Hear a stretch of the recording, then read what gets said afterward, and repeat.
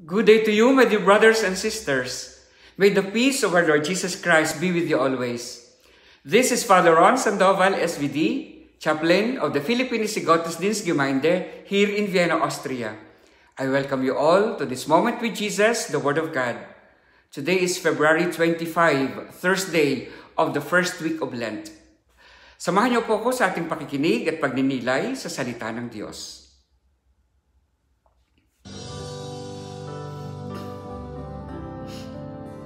In the name of the Father, and of the Son, and of the Holy Spirit. Amen.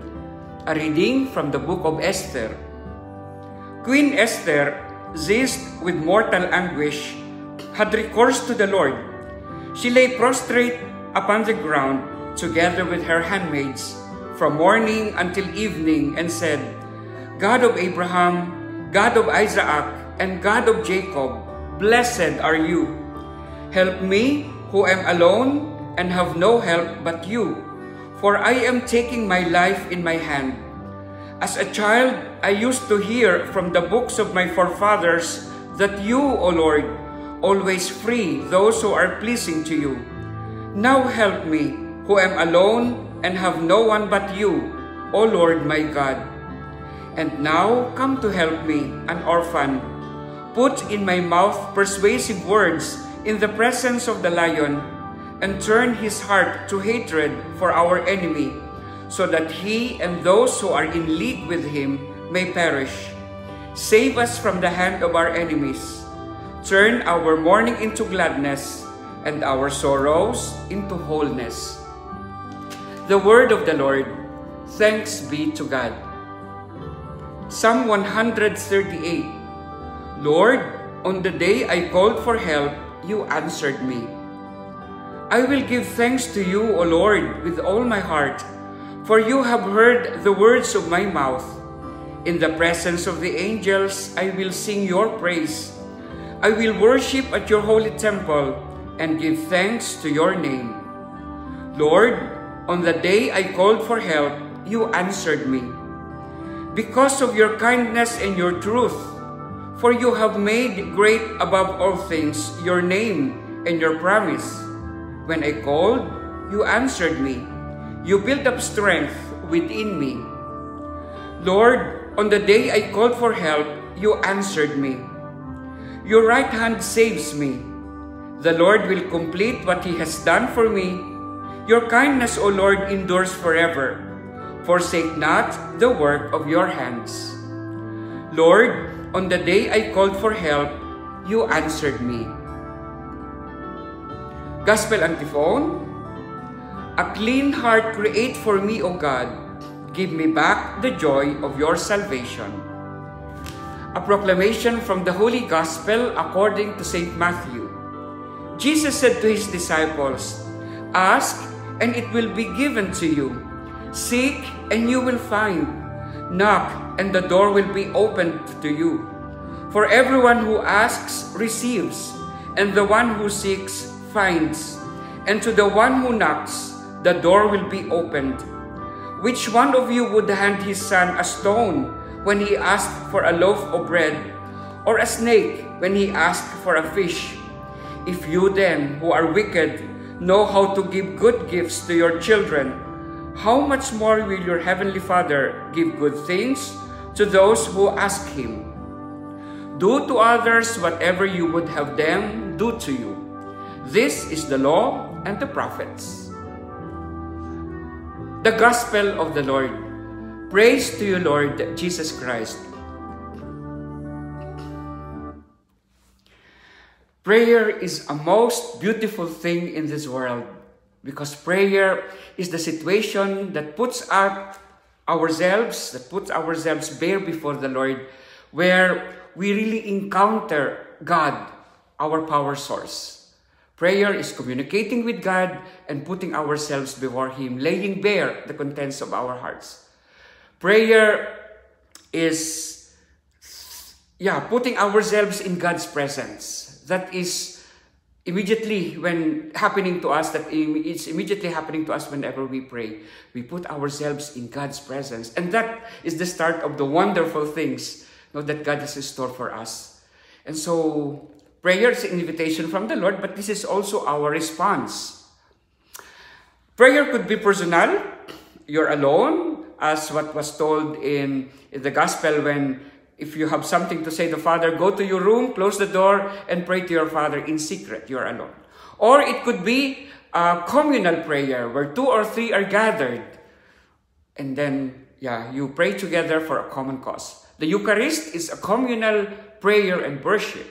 So these are the 2 forms of prayer in that sense. You're alone or you are with the community, a communal prayer. Prayer could also be categorized as those according to the purpose to which it was intended. We have the 4 classical types of prayer in this. First, we have adoration. Adoration is a form of prayer that we put ourselves in God's presence with not so much words. It is simply like looking at God and God looking at you, the 2 hearts connecting to one another. You're adoring, beholding the beauty of God. This is what we do when we adore Him in the Blessed Sacrament. Whether alone or with the other, it is like a personal encounter with God in the Blessed Sacrament, eyes to eyes, heart to heart with our God. A prayer could also be one of confession. We ask the Lord God to forgive us our sins. And this is always the call, especially in this Lent season, to repent and to reconcile with God. And so here we ask the forgiveness of the Lord. And so when we go to confession, that is a kind of prayer also when we ask for the forgiveness of our sins. Thanksgiving, no? Because it's ACTS, Acts, ACTS. Thanksgiving. Well, this is really recognizing the benefits that we have received from the Lord, recognizing the fact that we were graced by God, and we simply thank the Lord. We simply thank the Lord for what God has been doing to us. And this is also a miracle, no, for us, because it connects us to the power source, and that kind of recognizing God's goodness in us. It is a manifestation really of our faith that we acknowledge God as the source of the gift that we have received. And so it is a manifestation of faith. Thanksgiving. No? Remember the 10 lepers? No, were healed by Jesus, and then only one returned to Him, thanking Jesus for that. And then Jesus says, your faith has saved you. No? Your faith has saved you. That was the response of Jesus. Because that thanksgiving is recognizing in faith that everything that I receive is from you. I recognize your goodness. No? That's what we are saying when we pray the prayer of thanksgiving to God. And then the last is supplication or requests. We pray to the Lord for the intentions of the heart, what we need and what other people need. No? And that's what we call the prayer of intercession. We pray also not only for ourselves, but for the other. A manifestation also of loving the neighbor when we pray for we think is their need.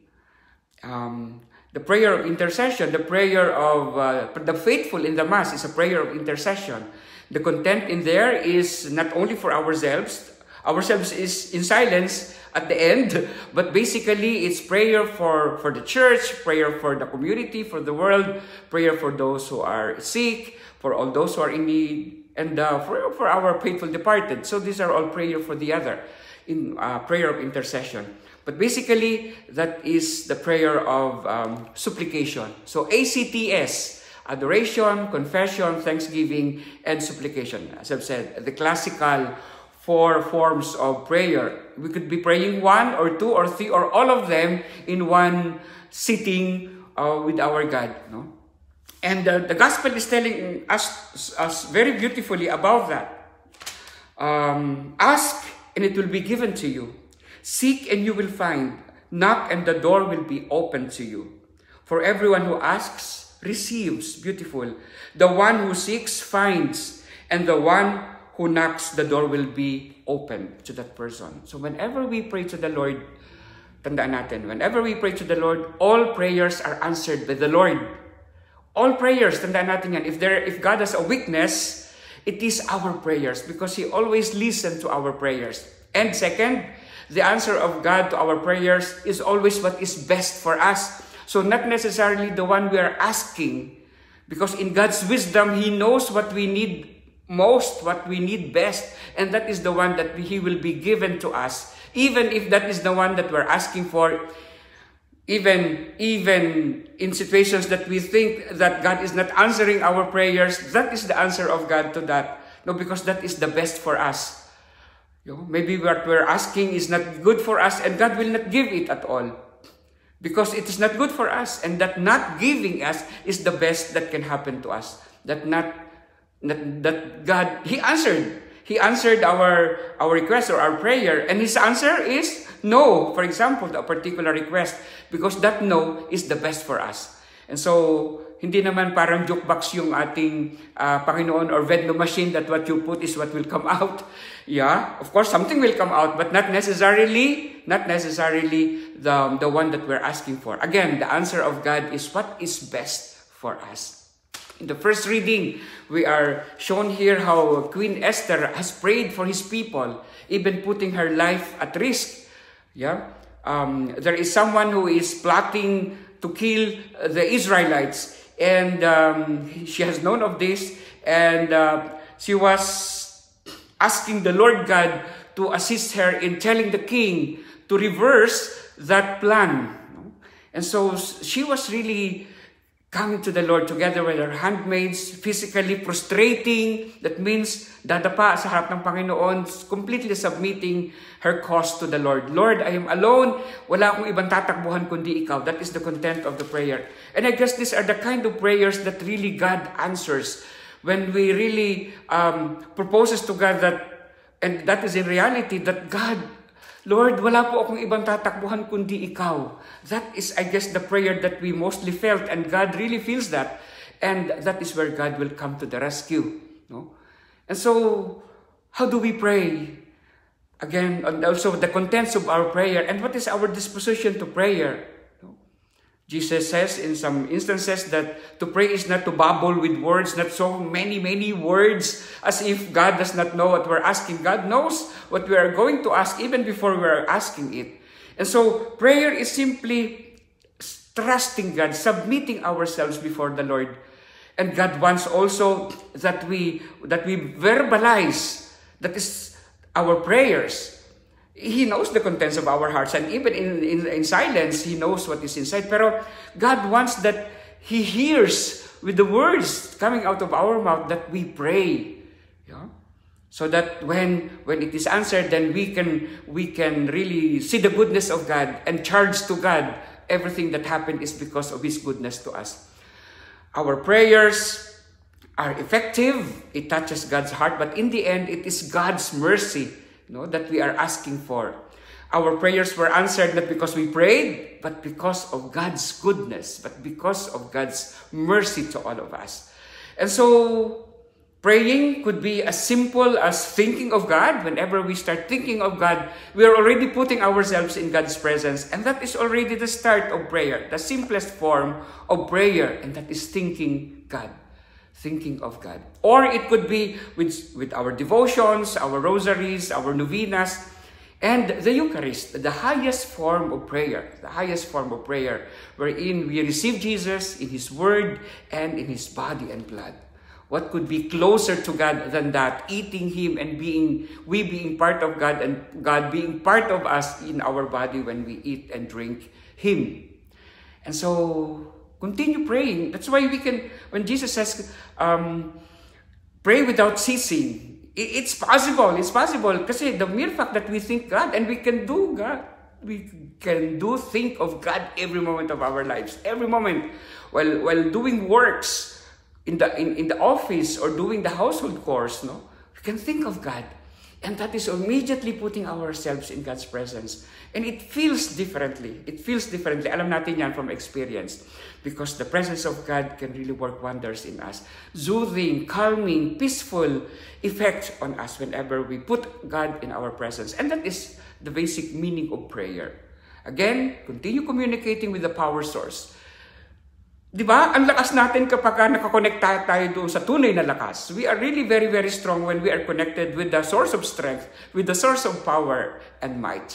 Nagiging malakas din tayo. And so, let prayer be an important, integral part of our 24-hour life. As important as eating, drinking, breathing, as important as that is connecting ourselves to the power source in prayer. Amen. Nangako si Jesus, humingi tayo at tayo'y kanyang bibigyan. Lumapit tayo sa ating Amang nasa langit nang may pag-asa at tiwalang katulad ng panalangin ng Panginoon. Butihing Ama, tumugon ka sa amin. Sa buong simbahan sa daigdig, naway lumaganap ang mataimtim na pananalangin. Manalangin tayo. Butihing Ama, tumugon ka sa amin. Ang mga taong nalululong sa masasamang bisyo at nakasadlak sa kasalanan, naway humingi ng kapatawaran. Manalangin tayo. Butihing Ama, tumugon ka sa amin. Tayo naway manatili sa pananalangin kahit tayo ay pinanghihinaan ng loob dahil sa mga kabiguan sa buhay. Manalangin tayo. Butihing Ama, tumugon ka sa amin. Ang mga may sakit naway makita ang kahulugan ng kanilang pagtitiis sa kanilang karamdaman. Manalangin tayo. Butihing Ama, tumugon ka sa amin. Ang mga yumaong tapat sa Panginoon naway mapatawad at muling mabuhay kasama ni Kristo sa walang hanggan. Manalangin tayo. Butihing Ama, tumugon ka sa amin. Sa katahimikan ng ating puso, itaas natin sa Panginoon ang laman ng ating mga damdamin at kahilingan sa Kanya.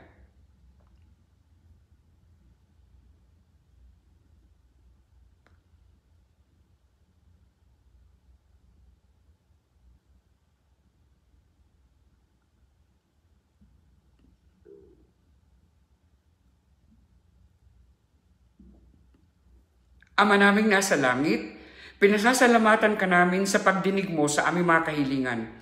Tulungan mo kami na lagi magtiwala sa mga paraan ng iyong pagmamahal at tanggapin ang iyong kalooban sa aming buhay. Hinihiling namin ito sa pamamagitan ni Kristong aming Panginoon. Amen. Our Father, who art in heaven, holy be your name. Your kingdom come. Your will be done on earth as it is in heaven. Give us today our daily bread, and forgive us our trespasses, as we forgive those who trespass against us. And lead us not into temptation, but deliver us from evil. Amen. In the name of the Father, and of the Son, and of the Holy Spirit. Amen. Maraming pong salamat sa inyong pakikiisa sa ating pagninilay sa araw na ito. In those moments that we don't feel like praying, all the more that we should really pray to God. Magandang araw at magandang buhay sa inyong lahat. Ciao!